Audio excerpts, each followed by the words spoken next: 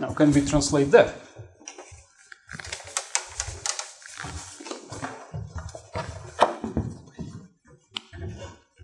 Can we find linear part of the Taylor series?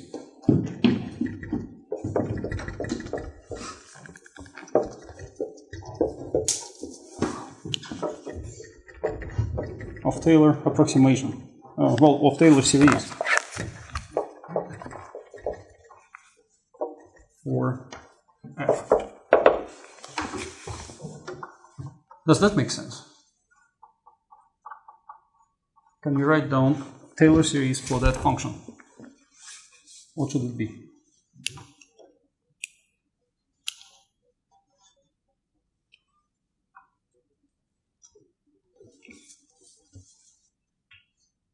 How should I even start?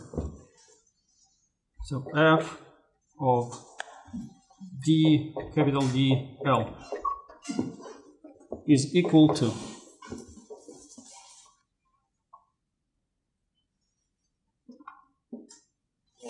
what's the first term of Taylor series? The constant term. The constant term. So it is f of d1, capital D1, L1. Now what's the next term? But we all know what that is, and we all know how to compute it. What can you say about the next term? The linear term. Well, one of its factors is going to be L minus L1, or well, D minus D1, big D minus D1. Okay, so we have to think about the differences, right? D minus D1, capital D minus capital D1, L minus L1. And all those differences will have to show up in degree 1. Yes, 1. So how can they possibly show up there in degree 1? And how to figure out that exactly?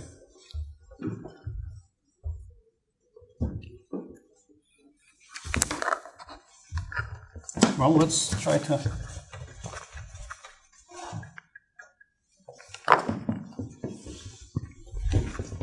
to reduce that as much as possible to the functions of one variable. So the f is actually, well, the value of f is going to be a pair. So f of ddl is actually a pair sf and avoid buckling. And the output of f is a pair of numbers. Now these are numbers. Now we are safe having one variable to take care of. But each of these two numbers depend on three variables.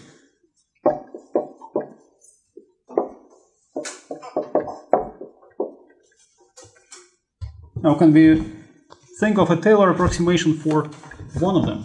Let's say safety factor of d, capital D, L should be what? Safety factor of d1, capital D1, L1, the constant term, plus something about the differences.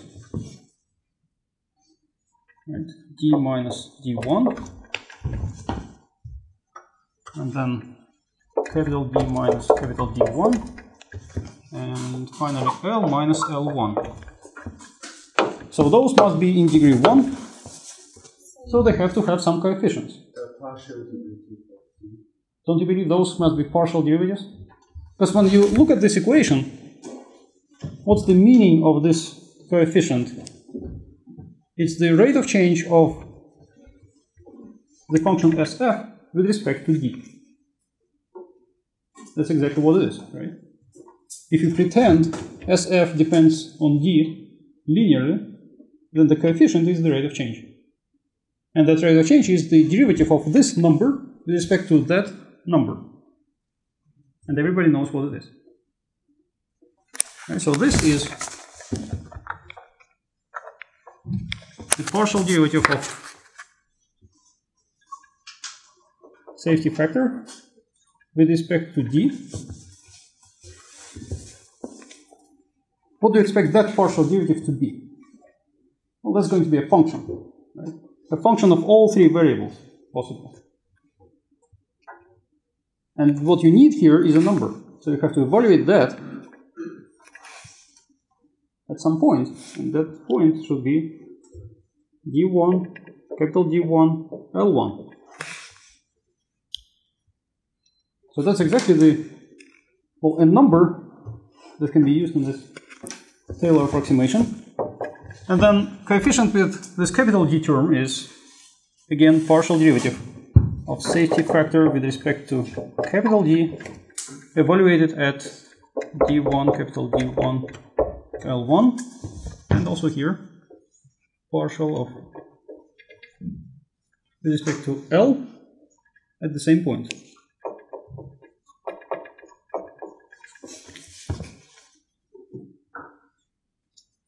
So now we have translated that concept of Taylor series into, well, partially, right? We still need to take care of avoid buckling. But avoid buckling has the same expression. It's just longer. Well, it's of the same length. So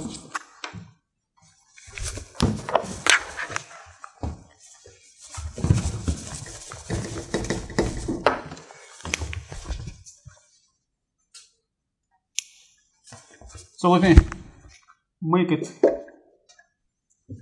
try to make it here. I'm approximating these two functions using those Taylor series. So what I have is, again, a pair of safety factor at D1, capital D1, L1, plus the partial of safety factor with respect to little d at D1, capital D1, L1 times d minus d1, plus two more linear terms, these two. And then avoid buckling is going to be approximately avoid buckling at D1, capital D1, L1, a constant term, plus some linear terms, so the partial of avoid buckling with respect to little d, evaluated at D1, capital D1, L1 times d minus d1, plus two more terms with those partial derivatives.